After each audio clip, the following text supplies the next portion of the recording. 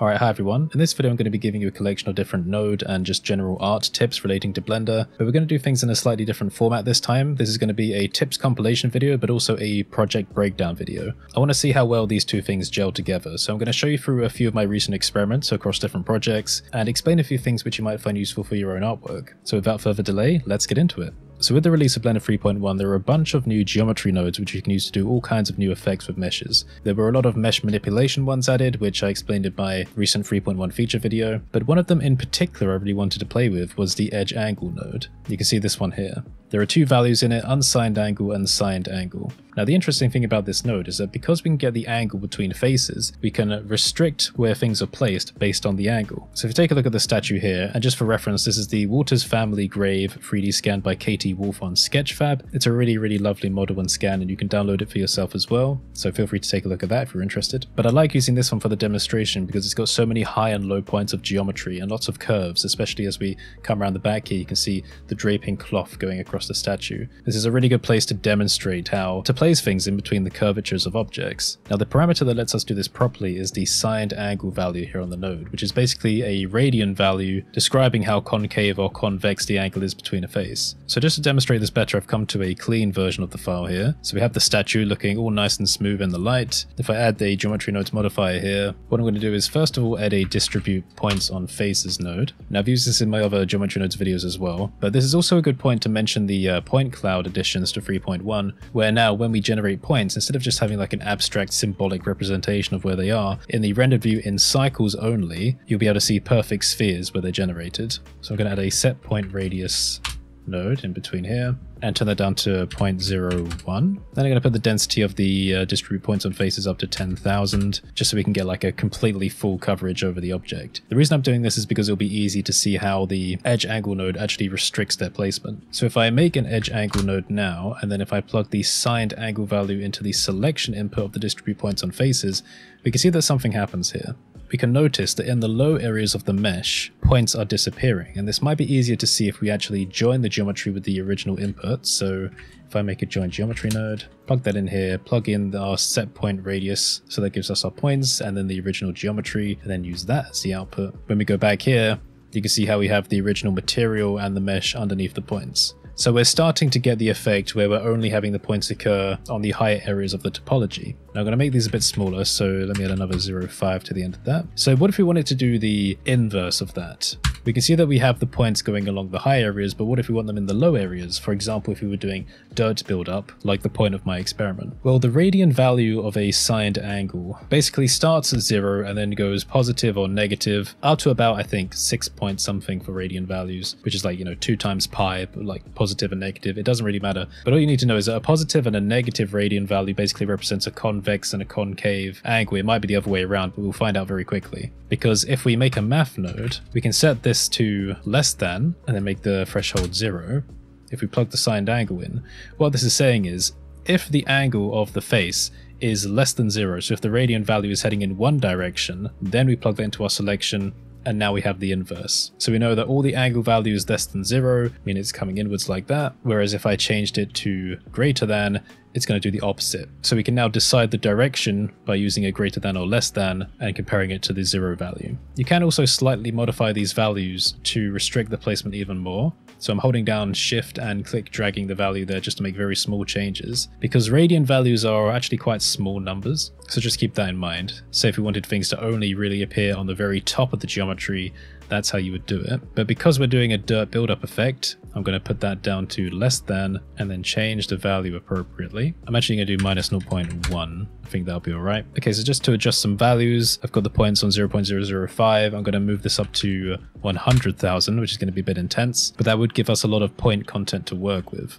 Okay, so the next tip I want to throw in here is using points for different purposes. So points are a very versatile type of data in geometry nodes. Now that we can actually see them represented in 3D space, it means we can use them for artistic effects. So for example, if I make a set material node and then plug that in here in between the points and the joint geometry, maybe I can give this like my dirt material, which I had pre-prepared. And there we go. This is basic. It's not very realistic, but it's basically a demonstration to show, yes, you can apply materials to point objects and use them artistically. So if you really wanted, you can combine these together and use them as like clumping effects, effects, which is something I had been experimenting with. And I can show that again in a minute. But like I showed in my generative modeling crash course video, you can also use points to generate other types of mesh content. You see, at the moment, the points are just like virtualized meshes. They're not really real. And that's kind of why their performance is so extremely high when compared to using instance objects. But if I turn our points down to like 50,000 just to increase our performance, then what I'm going to do is I'm going to turn these into voxelized mesh content, just for anyone that hasn't watched the crash course. So if we make a points to volume node, I'm actually going to slice here to make a node socket, and I'm going to plug our original points in before their radius has been changed, just to see what that looks like. Okay, that's fine. So if I plug the points into our points to volume, now I'm going to make a volume to mesh node, so we can convert that volume into actual geometry, and then plug that mesh into the socket down there. Okay, the radius is very high, but it has actually generated new geometry.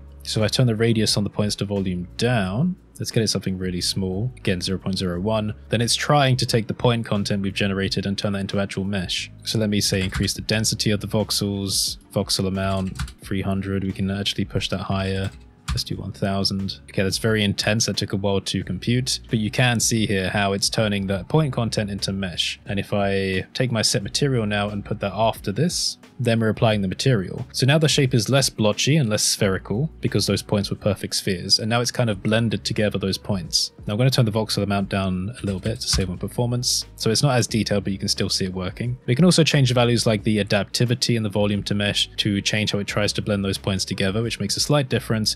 It might look a little bit more low poly on high adaptivity values. And then we can do something else where, say, we set shade smooth, and we'll put that after our set material. So we know it's going to try and shade smooth this part of the mesh, which will help to hide some of the artifacts along the surface. Now let me put that voxel density back up so we can get a bit more detail. And you can see here how, again, not completely realistic, but we have a kind of muddy effect coming in between the crevices. Okay, so that's a very quick demonstration of using points in two different ways, independently as they are for artistic effect, and using them as a data input for creating other effects. Now I've been mentioning performance a bit, and another tip which I'm going to show you is again a new feature which was added in Blender 3.1 for geometry nodes, and that's the timings values. So we'll actually be able to see how much time it takes to calculate every part of this node tree in Blender. Now I've seen people asking comments, where do we find this timings feature? Well, if you go up to the top right of your node editor window, you see we have the overlay drop down here, where we can check the different wire colors, we can check the context path, choose whether to hide or show the annotations, but ooh, what's this at the bottom? Timings. So if you click that, you'll be able to see where the slowest parts of your node trees are. So rather understandably, for us the things which take the most amount of time are the distributing points on faces, because we have such high values, and the volume to mesh, which takes the volume created from the points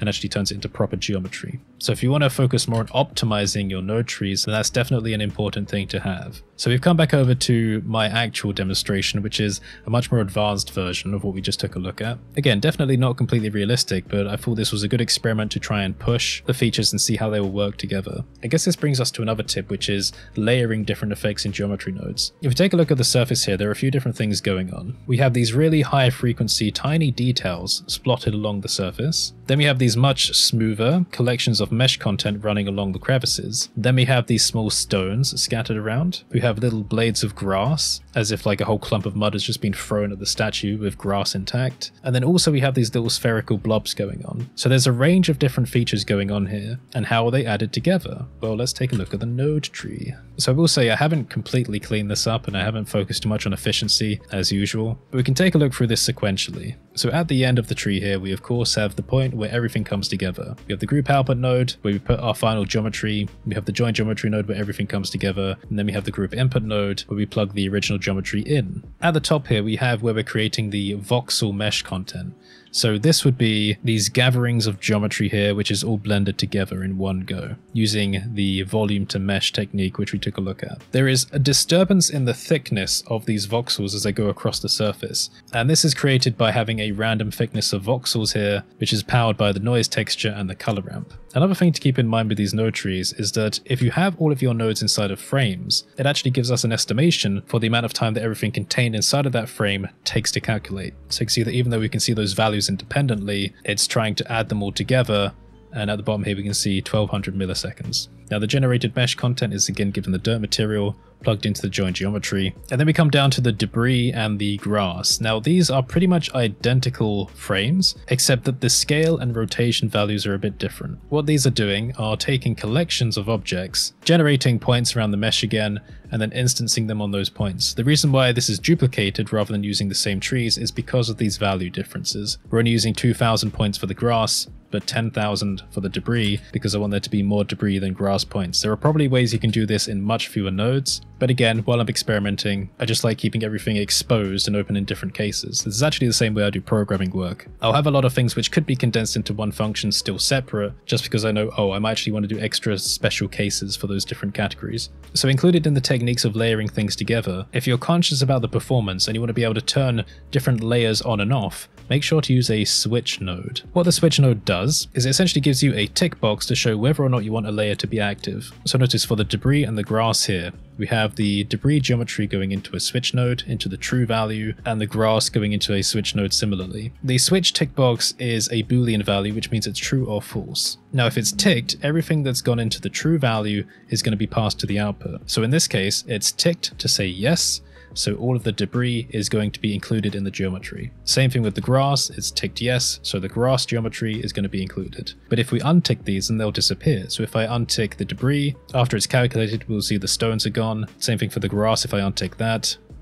now the grass is gone. So that's one thing to keep in mind when compiling your different types of geometry if you're doing lots of multi-layered effects over a mesh. You'll notice as well that the timings have disappeared from these nodes because they're not being calculated at the moment. Now I'm going to bring the output nodes all the way down so we can take a look and talk about the points again. But actually, before we do that, for demonstration, I'm going to add a switch node to our voxel mesh content at the top here because it seems appropriate. So I'm going to add it to the frame. Okay, that's on the false, but I'm going to put it on the true. And because it's disabled there, it means our voxel content should have disappeared. Okay, that's fine. So now all we have remaining are the point effects. So notice that we have points for blotches, which are these collections here, these spherical compacted areas, and that's given some random thickness. And also I can demonstrate this if I change the color of this handle here, you can see how some areas become larger. I'm going to turn that back down. Okay, and then we have the high frequency points, which is for the scattered splots around the surface there. Now, once we finally got those points, I'm joining them together before joining them to the geometry over here. The reason for that is to do with materials. I noticed while I was experimenting with this, and I don't know if it's supposed to be this way, that if I set the materials for these points independently before they were joined, then it wouldn't work. It could only be one or the other. If you did it to both of them, then it would just be plain white. Although I've had inconsistent results with that. So I joined the points together first, then put it afterwards, then did the switch, and then passed it to the final output, which means they can both be given the same material at the same time. So if I give it the same material as the statue here, it'll be harder to see, but you can basically see that it's all blending together there. Now you can use this type of effect for all kinds of interesting creative things. Say if you wanted to do some kind of weird, funny, toxic growth, then maybe I'll set this to something like really hyper out there. Here we go, like some proper green mutated thing going on. But you'll notice there are some extra effects going on. So I'm going to throw in a self-promotion tip here, which is the Ambient Grunge node. So the reason I've been doing these experiments is because I was testing to see whether I'd be able to add extra features to my Ambient Grunge package. What the Ambient Grunge node does is it lets you add procedural dirt effects around an object. It takes a look at the procedural edge and ambient occlusion masks and then decides where to add those dirt effects around the object. If I turn off the geometry nodes modifier here, you can see what it looks like just with the grunge node, where we have the dirt building up along the edges again. There are all different types of values you can play with on this node to get all sorts of different grungy effects. But yeah, I just thought combining this with geometry nodes might produce some really interesting, powerful procedural dirt buildup effects in the future. So before we move on to a different demonstration, I want to give you one more organizational tip for node trees. So I guess one thing you generally want to try and avoid is having really long node links from group inputs going like all the way over your tree, making it really hard to read what's going on. This node tree is definitely not perfect, but you'll notice I have multiple instances of the group input node. And this is because the geometry from that input node needs to be used many times. So rather than have it going from one node and just like, cutting across everything to get there, you are perfectly allowed to duplicate the node as many times as you like and use it wherever you want. Another extra thing you can do to save even more space is if you have it selected, you can press Ctrl and H and it will hide all of the unused values. So if we do that here, then we have a very small version of the group input node. We can even collapse that, and that's still providing the geometry. So that's where you can save even more space if you want to be really considerate about keeping your node groups really tidy and clean. So we're going to move on to another demonstration here. This is a piece of artwork I've made recently for, well, quite obviously the Ukrainian conflict. This is quite a heavy project. It takes a long time to resolve the samples, but there are some interesting tips and techniques I used in this which I want to share with you. So first of all, the character model here was created using the human generator add-on. Now I've already done a comprehensive video about this for when it first came out, so I highly recommend you go and watch that because it's a really cool add-on. They're on version 3 of the add-on now, I believe, so extra features have been added since then. It gives you a wide range of parameters to help you generate different kinds of human bodies, so male and female. There's even like a clothing system and a makeup system, and they're rigged at the end as well. There's a collection of poses you can use. Like, it's a really cool tool. I do have some experience with sculpting humans, but I'm not great at it. I need to do more studies and get better in that department. So I decided to use the add-on for this one. One thing I should say about this artwork is that every part of the materials is procedural except for this cross texture, which was painted inside of Blender. So I'll show you how to paint something like this now inside of Blender, and what I used it for were for these eye sections here. So if you zoom in, it's kind of replaced where the iris would be. We got this glowing cross. The way you would typically do this is if I made a plane, and I'm just going to scale it down, rotate it so we can see it. Now, primitive objects in Blender are already UV mapped, kind of. So if we take a look at the image editor down here, we can imagine that the plane is going to be this entire square. So if I go into edit mode and select the face, you'll see that as I'm enabling and disabling the selection, we can see it's represented in the image editor. Now, what I'd want to do, first of all, is make a material for this object. So I'm going to call it tutorial, why not? And then in the shader editor here, I've got my principled BSDF shader. I'm going to make an image texture node, and I'm going to plug the color into the emission value of the principled BSDF shader and the alpha into the alpha value. So now I know that when I do plug a texture into this, it's going to be represented properly. It's pink at the moment because we have no texture, but if I gave it the eye mark, you'll see that it's doing the right thing, except that it's not the right color, but it's the perfect color for what we have painted. But to make our own texture, let me remove that from the image texture node. We're going to go down here to the image editor. I'm going to press the new image button. I'm going to call it eye mark 2. We're going to keep it 1024 by 1024 pixels. For the color, let me click on that and turn the alpha value all the way down. We've got alpha ticked, so that'll be considered RGBA, and then let me press OK. So we now have a transparent image here.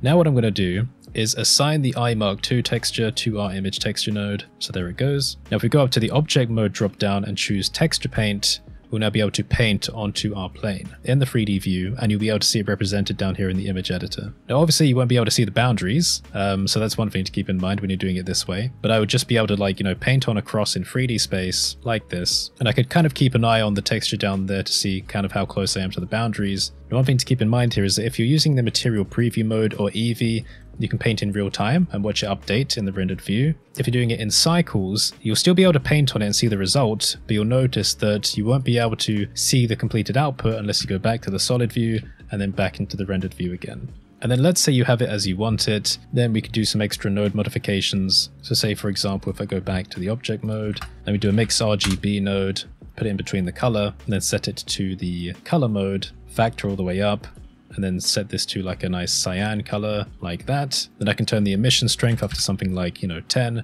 and then we have our nice painted glowy texture there. Then you can use this in 3D space however you like. You could shrink wrap it to other objects, which is what I did with the eye. So if I click on the eye object there, then go to the modifiers, you can see it was a plane that's been subdivided up to a level of 5, and then it was shrink wrapped onto the eye object. Okay, so for the next effect, I'm going to tell you about these colorful ribbons in the background. If I press Ctrl and B and make a border there, so we're only rendering one section of this. Once this resolves, you'll be able to see that there's just a plane which has been rotated, going straight from the upper left to bottom right. And the material for this is like a kind of consistent yellow, but there are brighter and lower areas of that yellow going on, which makes it look a bit ribbony. Now this is actually quite simple. If I take a look at the nodes here, we're taking the object texture coordinate and we're passing it into a node group here called Lines X. Now this is part of my procedural patterns pack, which you can buy, but the Lines X is quite a simple one, so I'm just going to show you the inside of it. We're taking a wave texture set to the X direction, and we're using the color of this as the vector input to a Voronoi texture,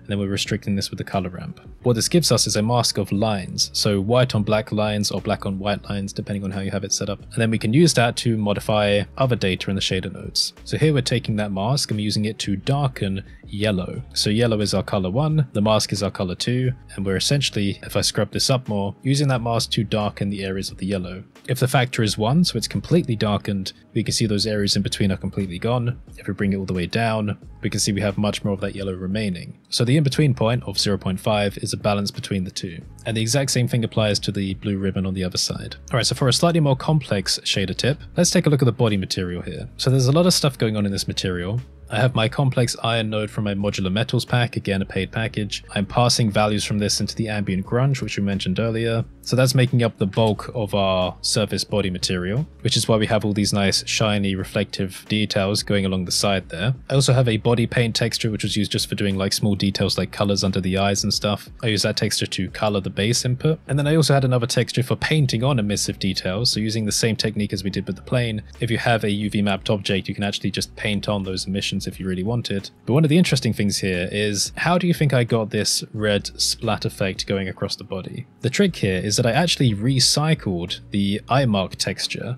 So the same texture being used on those eyes is used to make this red effect. Now the way that's possible is thanks to our next tip, which is to use Voronoi scattering to take segments of images or like full textures and scatter and blend them around an object in a way which makes it look non-repeating. So you see here I have the scatter node, which I've created to set up exactly that effect. Now the way I learned how to do this comes from Jonathan Lampel's video, which is absolutely fantastic. You should definitely give it a watch. It's called something like Instant Procedural Image Scattering in Blender with Voronoi vector coordinates. And he made that alongside an add-on which was designed to help you scatter textures just like this. So when I made that, I was like, okay, well, what happens if I just plug the eye mark texture into that? What would that be like if I then recolored it? And we get this exact effect here. So if I turn down the recolor, you can see that it's just white instead. Now you could use this for all kinds of things. So if you wanted to have like a painterly effect, you know, where you had like paint splotches randomly splattered along an object, that would work fine. I guess if you really wanted, you could use this to make like a modern art generator. I'm sure people would make all kinds of NFTs off of that. But anyway, yeah, that was an interesting technique I wanted to play with. But another thing you might notice is that this red splattering effect kind of disappears as it moves up the body. So how was this done? Well, here's another tip, and that's using the window texture coordinates to restrict the placement of a material in relation to the window, or the camera if you like. So I have a texture coordinate node here. I've plugged that vector into the vector rotate. You can copy down my values if you want to do it the same way. This was mostly found for experimentation, so the center is 100 and the axis is 001. Angle 133, you can change that however you like. The angle will basically decide the rotational angle for how it's distributed. And then the color ramp here will decide how far up or down the body it goes. So if you look carefully in that noise, as I bring the white closer to the black, you can see it go further up the body there. So it's kind of like a rudimentary way of just restricting on a gradient where those shader effects are placed. So because the shader for this red effect is different from the actual base shader, the way these are blended together is using a mixed shader node. So we have the base material for the body being the first shader, the red shader being the second one. And what I'm doing is I'm taking that window vector gradient from the color ramp, using that as color 1, and then taking the alpha value of the eye mark and using that as color 2.